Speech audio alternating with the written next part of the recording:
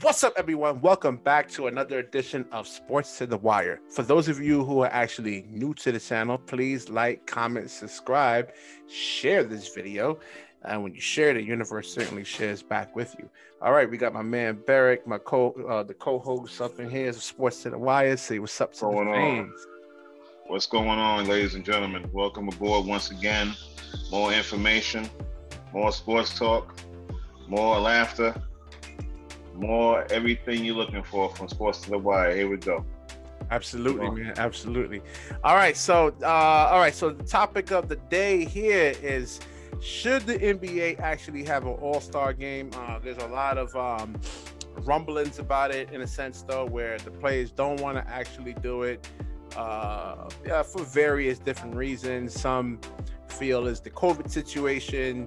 Others feel in terms of the league actually, actually between the Lakers and Miami, those are really the two teams that really should have an issue with it. But other than that, Berick, take us off, man. You did the prep work over here, man. Let's get this bad boy rolling, man. Yeah, man. Because first and foremost, you hit on the nail starting off. LeBron James was the first to speak up.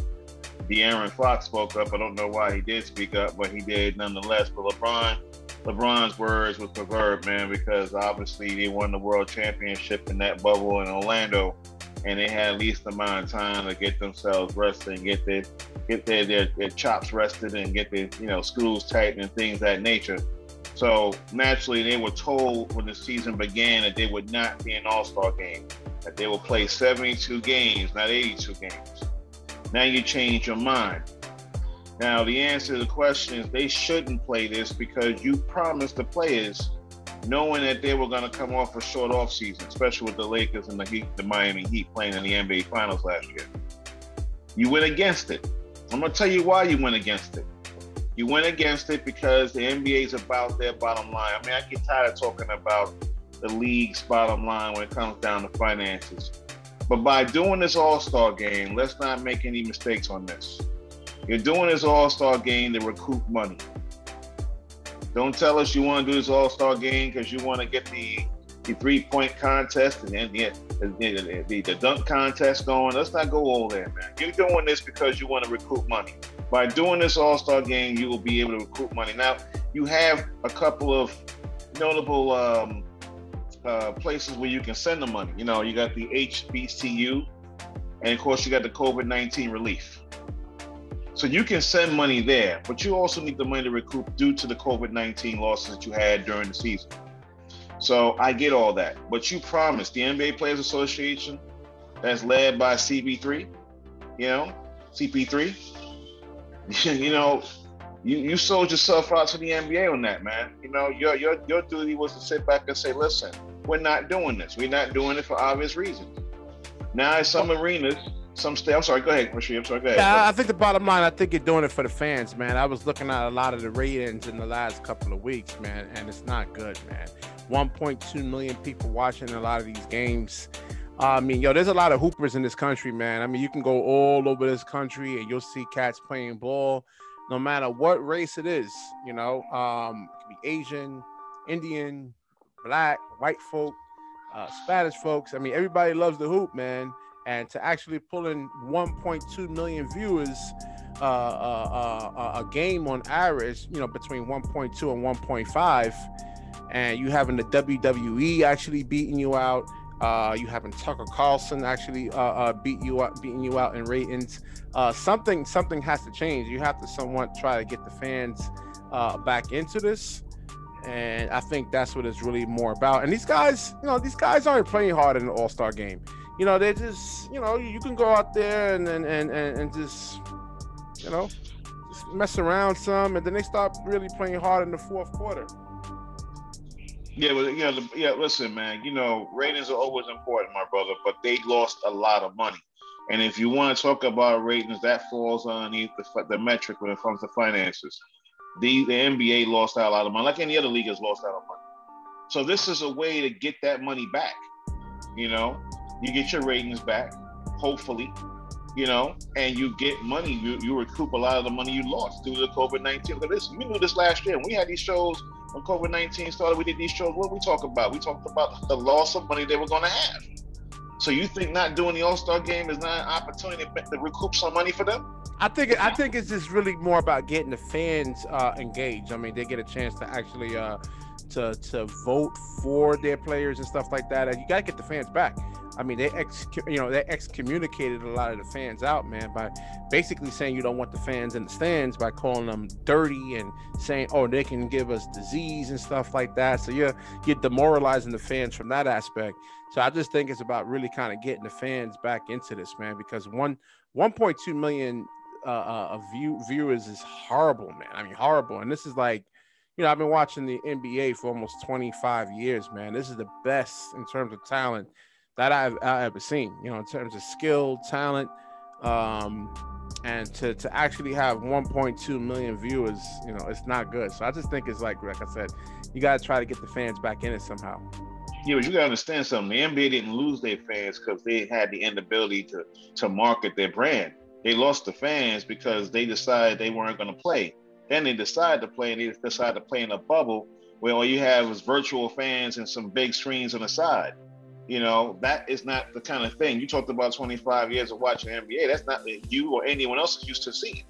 So you will have a lot of disengagement from a lot of the fans. The NBA didn't lose their fans because of that. They lost their fans because of COVID-19. Now you just say you're not going to have the NBA All-Star game because of COVID. And you change your mind, decide you're going to do this. Ratings is always important, but I'll tell you right now, but money is just as important. And we always talked about the... No, that's what I'm saying. I mean, without the ratings, there's nobody watching. Thus, there's nobody actually, watching into the commercials or anything like that. The advertisers, these networks pay the NBA a lot of money to put these games on, man. So, this is an actual... TV contracts. Yeah. And this is an actual real problem right here, man. This is a serious problem. So you agree the NBA All-Star should happen nonetheless? Yeah, definitely, absolutely, man. Okay, understand something. The players got to do this too. Now they got to stop. Remember, this was supposed to be in Indianapolis. They canceled the All-Star game in Indianapolis. Now they've awarded Indianapolis the 2024 All-Star game, and they decided to move it to Atlanta. So they didn't even have a site originally. That's another problem they have now. They had to up in the last minute do this, and now they're thinking about including the dunk contest and the 3-point shooting contest. That's not even official yet.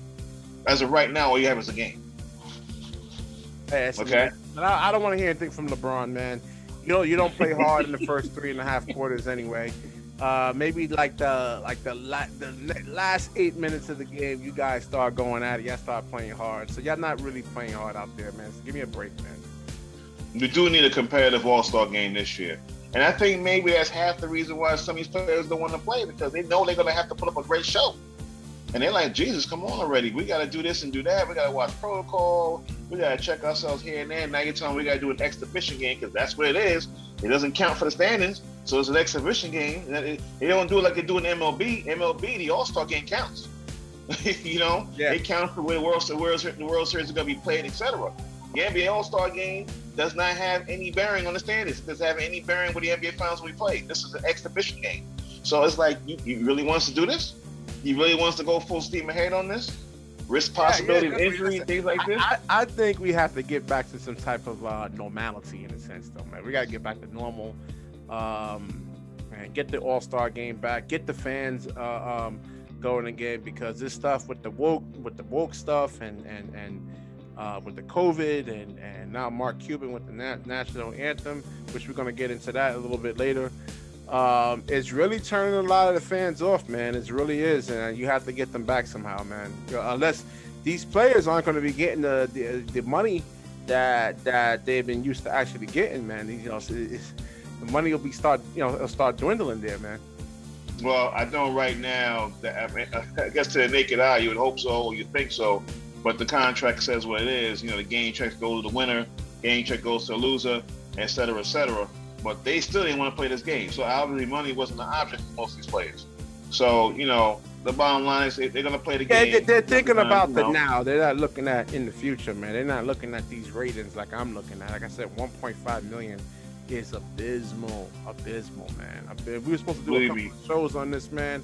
We were tired, man. You know, I was actually somewhat embarrassed to actually do these shows, man.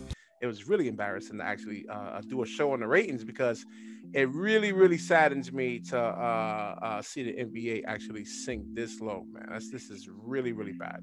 Yeah, every league is going through it, bro. It really is. Every league is going through it. But you know, every league has to do their own thing to get themselves, risen out of the abyss, so to speak, the ratings abyss, the financial abyss, which is what the NBA is going through right now. So if they feel like the All-Star game is going to raise the ratings, it's going to raise their funds they lost, then go ahead and do it. Yep.